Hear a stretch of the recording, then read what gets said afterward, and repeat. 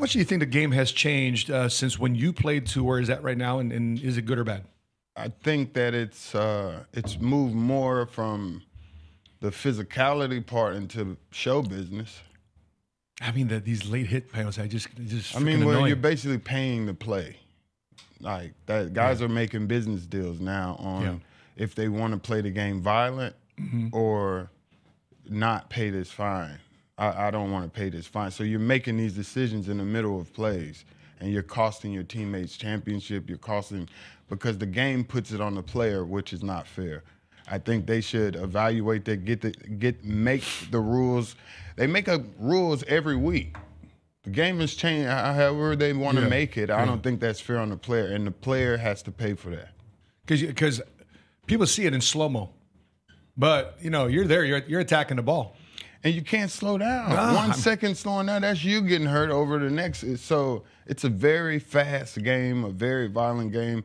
And I think we could cancel all the conversation out if you just guarantee the contracts. If you guarantee the contracts, the fans, the players, they don't have a problem with doing. We've been doing this for cheap for 100 years. Yeah. Even though guys say we're paying this, we're getting paid this much, the owners are making billions and billions, and TV deal billions and billions. I think this year in baseball, Kevin Griffey Jr. is going to be the 5th highest paid Cincinnati Red on the roster. He's been long retired because they guaranteed his contract to pay for the rest of his that's smart for X amount of years. That was a smart deal. So you know the money behind football better. So what's how come they're not guaranteeing the contracts? I mean, if they sign you sign a let's say $100 million deal and it's fully guaranteed, because right now as it stands, if we as the fans see $100 million contract being signed, in your mind, well, what's guaranteed? I see 48. 48%. I see 48 million. When you say 100, I see what the player's taking. Help me do the math. What's the math behind that? 50%. Yeah, what you just said. Okay. It's 48%, but I'm halving it already because you're getting taxes taken out. You're going to get a lot of money deducted after that. So you got to count that half already. The player never sees that number. That's the difference. A basketball player, a baseball player, if they don't see that number, their family's going to see the number. And football players, half of that is done. So you're posing and you're living like you had that number. Yeah. You don't have that number. You went and spent most of that stuff thinking you had this number, and then you get cut, like Ezekiel Elliott. Who's going to take up the rest of this contract? They only paid you $28 million for a $90 million contract. That's right. You look good for a couple years, but now you're out there stuck with your 28, and the 28 got taxed too. Yeah. That was your guarantee. So I just think it's all monopoly money. And so now he's cut. He's a free agent, so now he has to start from scratch all over again. So whatever the team's going to pay him. Yes. Because he's cut. They can't. They can't. So the team, they may have some dead cap type of money they have to pay still. Yeah, so they'll probably do like a 1-year deal or to make him prove himself again. And that's the hardest. You talking about being a Pro Bowler and all this, and the team cuts you and your value now goes to now you go from making $10 million per season to $650 or $1.2 million. Yeah. You're gonna start asking yourself, is it worth me playing football? Is that what Urlacher went through? Because I know that's what they're trying to. That's what a lot of guys, Fitzgerald, Urlacher, a lot of guys. Once you feel like I've been paid as a prize horse my whole career, I'm not about to go and get what a donkey takes. Like, not like that. Sure. But that's the real guys don't. Once you, like Mike Tyson said, you fight different in silk sheets. Once you felt them silk sheets, man, it's hard to go back out and do that. And you got to weigh, do I have enough money to quit, or do I got to go back and do another?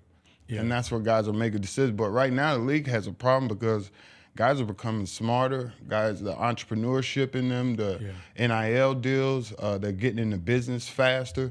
So guys are really using this as an opportunity to come in and have an exit plan at 3 to 5 or 5 to 8 max, and say grab as much money as you can because the severity of the sport is not paying out for what it's worth. Like, So Patrick Willis, that's one of the guys still should be playing, but he had the resume to say, let me put together this many 8 Pro Bowls back to back. Okay, I've done enough.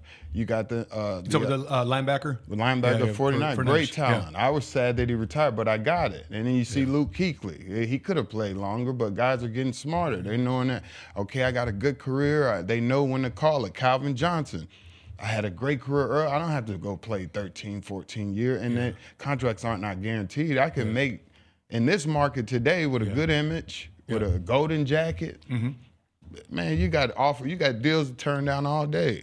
Peyton, man, how much is Brady gonna get just the talk? Was it 300 mil? 350, I thought. 350 in 1 year. Check. So his entire playing career summarized in one broadcasting. One man. When you're thinking about the game of football today, I mean, your son, I mean, you're showing me pictures of your son. I mean, he's a big boy. I mean, is he as big as you now?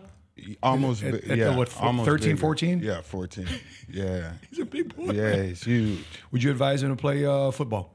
I don't advise him to play football, but I didn't allow him to play football until he wanted to make that decision. If he was getting scouts looking at him, and it was between that and basketball or another sport, let's say your son is equally talented in basketball, football. He is. Okay. Yeah. Would you guide him to one sport over the other, and why? No, I would allow him to make his own decision. Like my parents stayed out of my business.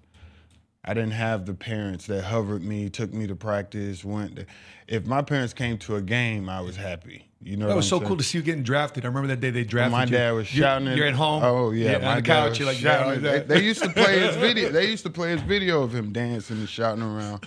But yeah, man, I just really feel like at this time with what we know in today, in 2023, watching Will Smith do a beautiful job with concussions, seeing the information that comes out about, it's not a game to me. And then at the end of football, the worst is when the fans go away and the guys got to go find out how I'm going to pay for what I just done to my body. Yeah. The NFL doesn't help you. You're going to have to chase down, just like a VA, a person from the VA.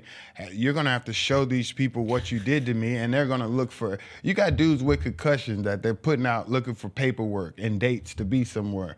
And it's like set up to be, it was the worst, the most frustrating thing I had to do trying to receive my disability was going back every week trying to explain what they did to me. Yeah.